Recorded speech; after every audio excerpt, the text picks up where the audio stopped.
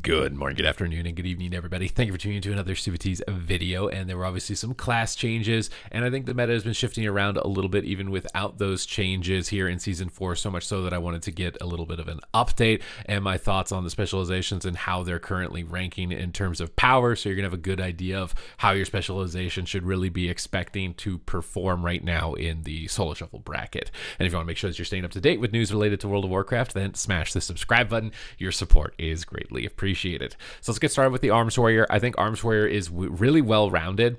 You can fit with a lot of different classes and have a lot of different synergies, but you have some hard counters.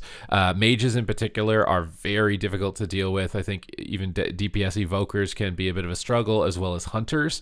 And all three of those are decently popular at the moment in Shuffle. I think this does ultimately hold the specialization back a bit. So for me, I'm going to be putting it onto A tier, but mostly because of its versatility. You can pretty much almost never get a lobby where a comp with a warrior is not going to be good. Maybe like Rogue Warrior, and even that, sometimes can actually work out for you. So you do have that going for you. It's really well rounded. You'll never get those lobbies where you feel like you're getting some wonky composition, like a double priest, something, like I've seen a couple times, but it does have some counters that's holding it back from some of the upper ranks.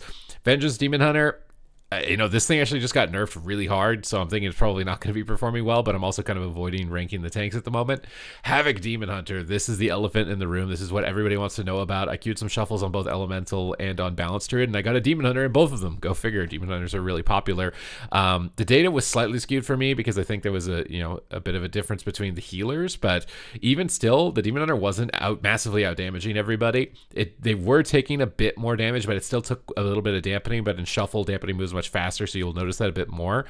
So I think against casters, they're a little bit squishier. Probably not going to be like a hyper focused target still for casters, even despite their reduction in durability, but they're definitely more of a swappable target later into the game.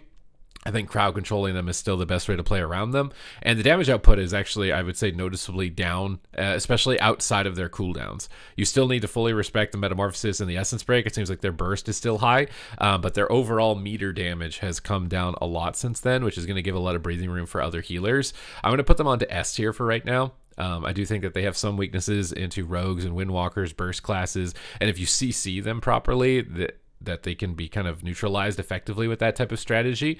But in Shuffle, it's hard to chain CC, especially coordinated with no voice and stuff like that. So usually Demon Hunters get to run rampant to the strategies that would typically keep them in place. And obviously they were really powerful, but I still think they're pretty powerful even despite the changes. Although I did have them up on God tier prior to this point. Shadow Priest is remarkably good, but really hard to play. This one will reward you for investment. If you want to get good at this thing, you're absolutely going to be able to tear it up.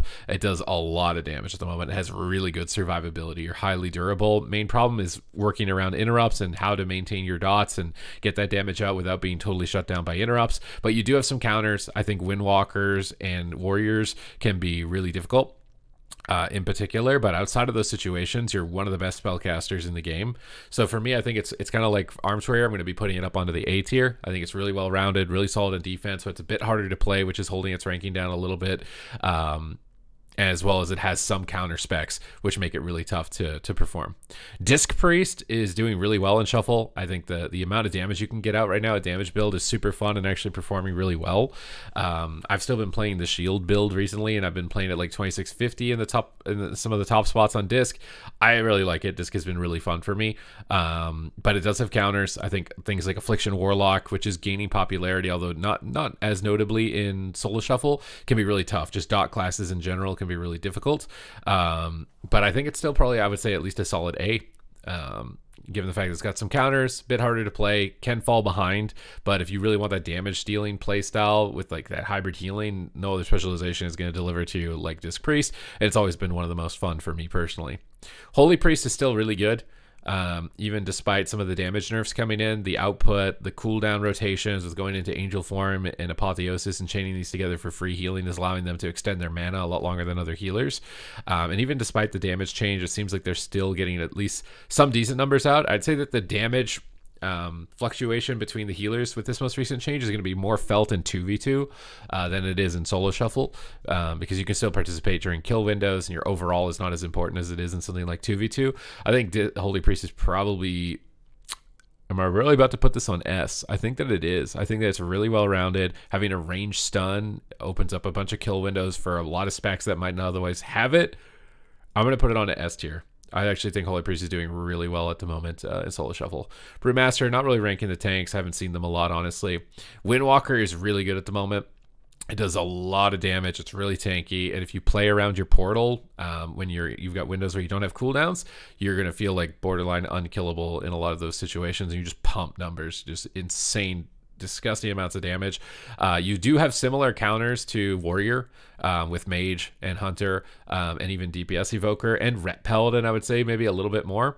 So for me, Windwalker, I want to say is better than Arms Warrior, but I don't know if it's like a whole tier better. So we'll probably put it on the same tier, but if it's on the left, I think it's better basically than the other melee of that tier. Mistweaver Monk, I don't think this one is jamming so hard anymore. I think the nerfs a while back to it brought it down a bit.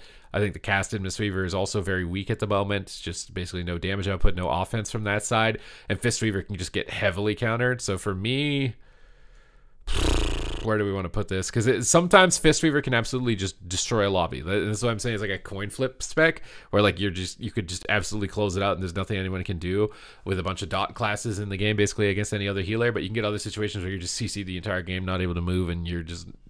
It's a coin flip class, and I think for that reason it's not well rounded, and that's going to hold its ranking down here in Solo Shuffle.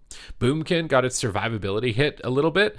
I didn't really notice it. I think more so druids that don't know how to use Cyclone are going to feel that nerf. Druids that like panic and they go into bear form a lot are probably going to feel noticeably weaker. But for me personally, I didn't feel that bad defensively in my most recent lobby, and I had a Warrior and a Shadow Priest, and Shadow Priest is typically kind of hard as Boomkin, and same with Warrior. If that type of composition's on you, it can be tough to survive, and I was still having a decent time. I still think it's really good. And I know you guys are going to be like, oh, we got this Boomkin bias. Again, if you're a new person to the specialization, almost any specialization, it's going to be a tough ride, but Boomkin is definitely one of them, higher up ones where if you're new to it, you're really going to struggle, but I actually still think it's God tier. I think it's probably one of the best Solo Shuffle specs in the game. Most notably because the things that are hard for it aren't popular. So things like Affliction Warlock can actually be really hard as a balanced druid because they're basically not a target and they're hard to CC. They have a lot of interrupts and disruption to stop you from casting, and you rot really hard to their damage. But Affliction is just not popular, and it's not like notably strong in Shuffle that everybody is re-rolling to it at least. Much like we've seen people re-roll to like Ret or Demon Hunter when they're strong. So mostly the specs that make it tough for you to win aren't popular. Assassination Rogue, although it's more popular now, rogue specs in general have low population, what do you want to call them, thresholds over other classes. There's just not a lot of rogues in general, and there's not a lot of Affliction Warlocks. So these types of specs we saw in the tournament as like a counter pick as well to Boomkins. Unholy Death Knight is a little bit more, I would say. Demon Hunters and Death Knights can be tough, and those are more popular, but they're more manageable than Affliction or a good Assassination Rogue in those types of situations. But low counter population is one of the main reasons I think Boomkin is still God tier. It's really flexible, can play basically any of the comps in the game, and its Cyclone is still a really good synergistic ability to be able to carry rounds, and your survivability is still high enough that I wasn't just dying immediately. Feral Druid, I don't think is very good. Feral Druid I'm going to put on to B tier. I think survivability for Feral is a big issue. You can abuse Cyclone a lot, but it's a lot harder to coordinate with your teammates because it's much more of like a hit and run play style where you're getting these clones and you got to know your moments to run away, and if you can't be synergized with your team in those types of situations, it's tough to do well. And just in general, it's really squishy relative to a lot of other specializations. You're probably always going to be the target on it. I think it's going to be tough to really do a lot with it. And unlike Boomkin, you don't get the Alkin frenzies, although you can Heart of the Wild and get some pretty fast clones. I will give it that. If you're running Heart of the Wild, you can still get a lot of CC up, but I think you're still going to struggle with it. I think it's just not as strong. Fury Warrior, I've been playing it recently. I wanted to try out some of the buffs and see if we can make it work. I think it's okay, but it's not like spectacular. I don't think it's better than Arms. I'm going to put it down here onto B tier. I think that it's a pretty straightforward melee, super simple to play, has the same counters as Arms, but not really any of the main benefits. Like if you're not getting good uptime, it's hard to get momentum with it. The MS not stacking properly because other classes have MS that supersede yours before you can stack it up is a really frustrating mechanic. I think I've said that in every video I've ever talked about Fury Warrior. If they could make it so the Fury Warrior MS always is present when it's on the target, even if it's at its low stacks over other MSs, or make it present and then take over when it passes it, it would help. It would go a long way in making it more viable, because you get comps like Windwalker Fury or Demon Hunter Fury, and then you have to spec out of your MS because it's just not going to stack in time to really gain any sort of momentums. It seems like it's really good into very specific things like Shadow Priests and Warlocks, but then it gets just, you're not able to get anything done outside of that. So I think Fury Warrior is still kind of mid. Guardian Druid, not really ranking the tank specs here. Resto Druid, I think, is absolute god tier now.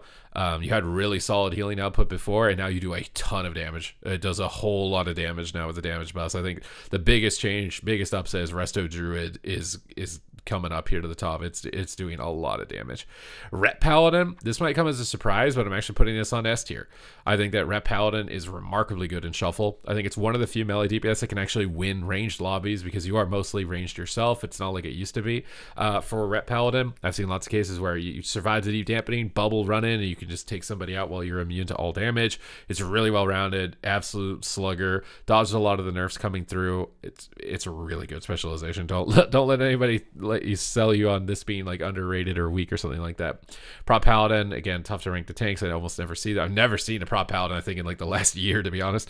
Holy Paladin, I think you're still going to really struggle with Demon Hunters and Rets. I think they're still going to run you down, and those lobbies are going to be rough, and Ret is still really popular. I think that's the main problem with Holy Paladin, is that Ret is just really popular, and you just are not good with the Ret Paladin, and then Ret Paladins own you. So you don't get to win when you're playing with them, and then you get smashed by them, which is a really big problem for the spec specifically. The damage buffs are nice. The healing output is nice. Those buffs are nice. But as long as there's a real sizable population of Ret Paladins, you're really not going to get a lot going for you. So for me, I'm putting Holy Paladin on the B tier, even despite all the buffs. I think it's still going to probably feel mid in regards to that, because of these specs specifically being like direct counters to how you are built at the moment, and they're so popular. You're just going to always see them. Elemental Shaman, I've been playing this a lot. Now, I don't know if I'm going to be biased with this, but some lobbies can be really rough. Things like Demon Hunters and Rets constantly dispelling your dots, Priest Healers dispelling your dots. The mana cost of the dispel for Priest seems to not matter too much. On my Ele Shaman, everybody's still just spam dispelling my Flame Shocks. I was really hoping that they'd remove Cleanse and Flame from Demon Hunter PvP talents, and they'd remove the Judgments the Pure, I think it is, for Ret Paladins, where they judge and they dispel, because it's absolutely irritating beyond belief, just having your dots constantly removed. They're popping volcanoes that they don't care about, knocking them into the air, and the dispel protection is doing nothing. Those can be really tilting, and those happen a lot. Those happen a lot. You have to be very coordinated with when you're setting up your burst and landing CC on the healer in order to try and get around that, which can be hard. I think I just got to almost 2600 on my Ellie, even despite that, but it is rough. But at the same time, the rotation for Ellie is pretty simple and basic. I think out of all the casters, it's probably the most beginner-friendly caster to log into, because it's almost all instant cast with Flame Shocks and Lava Burst. So I think because of its ease in that sense, in terms of being able to climb, it's going to get a little bit of a higher ranking. I don't think it's B. Put it up into A here with the Shadow Priest. I think it's still a decent pick overall, but there are a lot of difficult things to deal with currently in the meta as it that you'll have to find a way to deal with. Enhancement Shaman, you know, they got a little bit of buffs to their Frost Shocks, which I think is going to help its burst, but it's still just really going to struggle with mobility. And given that healing is supposed to be its strength, although I wouldn't say healing is like particularly still even that great with it, even despite the buffs, not being able to get to your target is going to be one of the main issues. You're even more limited on mobility than Warrior, so those matchups become even more annoying. It's really just all about not being able to maintain uptime. I think Enhance for me, I think I'm probably going to put onto like B tier. Maybe it's like the, you know, in with Feral Druid better than a Fury Warrior. Just kind of middle of the pack for me. You can make it work, obviously. There are people who play Enhancement Shaman and they make like 30 of the same Shaman and they're still doing really well with it. But I think overall, it's, you know, it's going to be hard to succeed with it. Resto Shaman's still really good. It is absolutely the top dog in terms of spellcasters with double ranged. You'll win almost every lobby with 4 casters in it as a Resto Shaman. It's really good in those environments. Only time you really struggle is with 4 melee DPS and a Resto Druid on the other side. That can be really tough, which you might see more often now, given melee DPS are generally more popular than ranged, and Resto Druid is just absolutely crazy. Where do we want to put Resto Shaman? I think it's probably like S tier. I think you can bully Disc Priest a lot. I think you're pretty close to where Holy Priest is, though. I feel pretty safe putting it up onto S tier in terms of its overall throughput. Really good at mana, probably the best healer on mana. I think you can compete. Yeah, I think S tier is a suitable location right now for Resto Shaman. Prot Warrior, again, not really talking about the tanks. Don't ever see them. Devastation Evoker, really good caster. I'm putting this onto the S tier. it just does a remarkable amount of damage, whether it's burst or pressure. It does an insane amount of damage at the moment. I'd say it's even more straightforward than Ellie, just spamming Disintegrate and flying around in circles. Really simple melee range that you want to pick up and start having success on the ladder from low to high end. Devastation Evoker is going to be your go-to. It's absolutely goated at the moment. You may struggle in like 4 spellcaster lobbies because you're only 20 yard range. I have seen that maybe be one of the main setbacks for it. But running the hover immunity to snares helps you out with the melee DPS. Running Obsidian Scales or Mastery helps you out with all the interrupts that you might have to deal with otherwise. It's really good. It just does, its numbers are really high. Preservation Evoker may be the hardest healer to rank for Shuffle because it can be really difficult with the limited range, but its output is so remarkably high that like I don't feel comfortable giving it like a super low rating. I want to say it's like S at least in Shuffle. I don't think it's as versatile as Druid in Shuffle, especially with how good I think Druid is now since the damage buffs, but it's pretty close. Probably in here with Shaman, Holy Priest. These guys are all really close to each other in terms of overall throughput. But yeah, it's overall, the amount of healing it can do is absolutely remarkable at the moment. It's got really high HPS. It's like almost impossible to die unless they're CC'd. Augmentation Evoker I almost never see. Every once in a while it pops up, but it just seems like a weaker version of Devastation to me. So for me, I think it's probably like more a bit mid tier here. Put it onto the B tier. It seems like just a weaker version of Devastation is what it feels like at the moment. Beast Mastery Hunters are a really tough one because I see some that absolutely dominate everybody, and I see other ones that can't even win a round. It just feels like they're not even doing any damage. Now, maybe that's because of where we're at in the season. Some players don't have any gear, and maybe I should have inspected all of them to make sure the gear was the same between them. I think it is really solid though. Call of the Wild does a lot of damage, calling in all the pets together, stampeding down your opponent, your damage being all instant cast in range, makes it really easy to apply on the go. Very streamlined spec to play. I think for me it's probably A tier in here with Ellie Shaman at least. I think it's still really good. Marksmanship Hunter, despite the sniper shot nerfs, a lot of the MM hunters are still just not even playing sniper shot. I think this is a really good spec. It is insanely good in terms of offense, really simple, straightforward to play.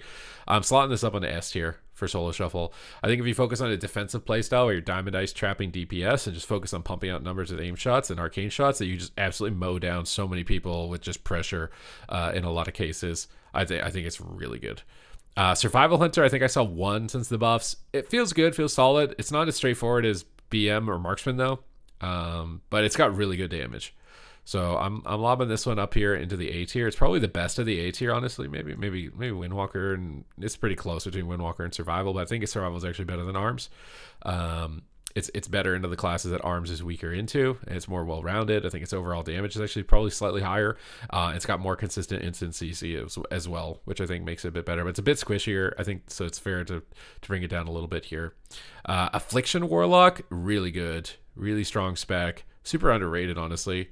Where do we want to put this? I think it's probably A tier at the moment, maybe. This is a tough one. It's a really tough one because you do have to cast. Almost all of your meaningful damage is going to come from casting. You've got burst builds. It's probably A tier, I'm going to say, for right now in Shuffle. I think it's still kind of hard with only one School of Magic is the main gripe that I have for the specialization. I think A tier is a comfortable spot for it, though. Demonology Warlock, really solid spec. Has tremendous pressure in Shuffle because dampening is higher. A lot of people don't know how to run away from Tyrant as well because they're not as coordinated. It's really good, has every CCDR, super underrated, really powerful range spec. I'm going to put this on the S tier. I think it's probably the best lock spec. It's really good, has a ton of control. Destruction Warlock, you're still kind of wreathing from losing your set bonus for the, the resetting procs on your rifts, but you still got really good overall throughput. I'd say the kit falls a bit weaker than Demonology just in terms of its overall CC. So for me, I think it's probably coming down here onto like A tier with Affliction, a little bit lower. Arcane Mage, the mage specs are tough for me in terms of like, where I want to put these. Arcane can be really annoying. You can get elemental shaman lobbies.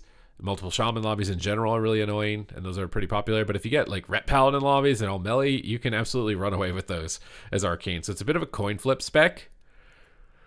Where do we want to put this? The mages might actually be the hardest specs to rank overall because I'm kind of wanting to put it on B tier, but then I'm thinking like, there's no way it's B tier. But then it's like we have so many on A. Is it really A? Like it has so many shutdowns, so many counters. It's coin flip, similar to how I put Mistweaver here. So maybe we'll put Arcane on B.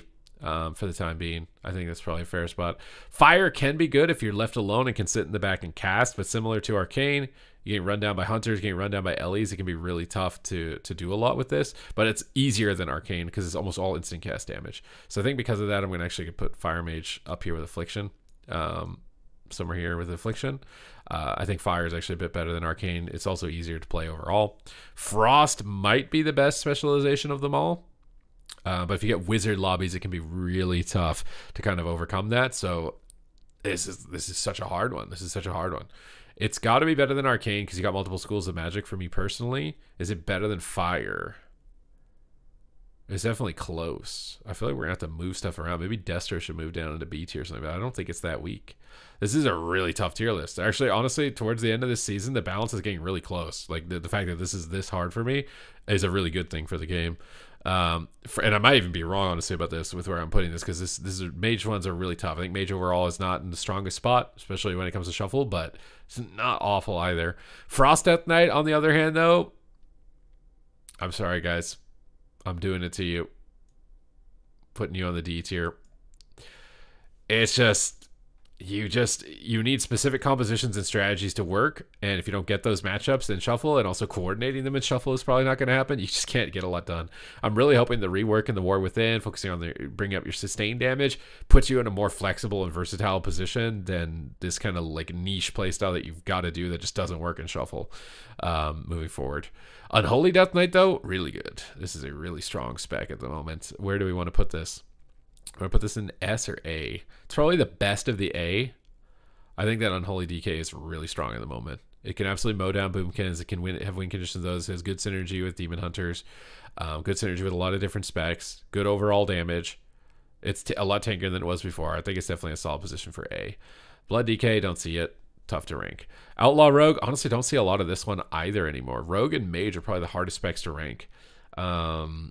Where do we want to put Outlaw Rogue? I still think it's really durable. Hands of the best player, you're going to be able to get a lot done with it, but in the hands of beginner, you're going to feel pretty useless. So take that into account. So I think it's important to listen to the commentary when I'm putting these in, because yeah, there's got to be some context added to it as well. I feel dumb putting it lower than A because I think it's still really tanky. It has a lot of control and decent output of damage, so it's probably definitely somewhere up in the A tier. Subtlety Rogue, even despite the buffs, they were targeting a lot of abilities that aren't really impactful unless we see some sort of build come out that's focused around Rupture that just suddenly absolutely breaks the meta. I just don't see it happening. I think Subtlety Rogue is still going to be a bit of a struggle bus. When the stars align, you can get that big one-hit wonder. It works out for you, and that can happen more often than not in Shuffle because, again, people aren't in voice comms. But I think it's not that fantastic. Even with the buffs that it's got, I don't think it's that great. Assassination Rogue, on the other hand, I think is really good. I think this is probably the best rogue spec, actually, at the moment. You have Execute Power, Kingsbane Burst. You're squishier than Outlaw is like the trade-off. You get a lot more lethality and overall damage, I think, than Outlaw, but you trade that off to be more squishy, which makes sense thematically as well to me. I'm going to say it's better than Outlaw, maybe better than Windwalker. It's really tough. Again, rogue specializations are really tough to rank. They're really low population in general. You don't get a lot of data points with them.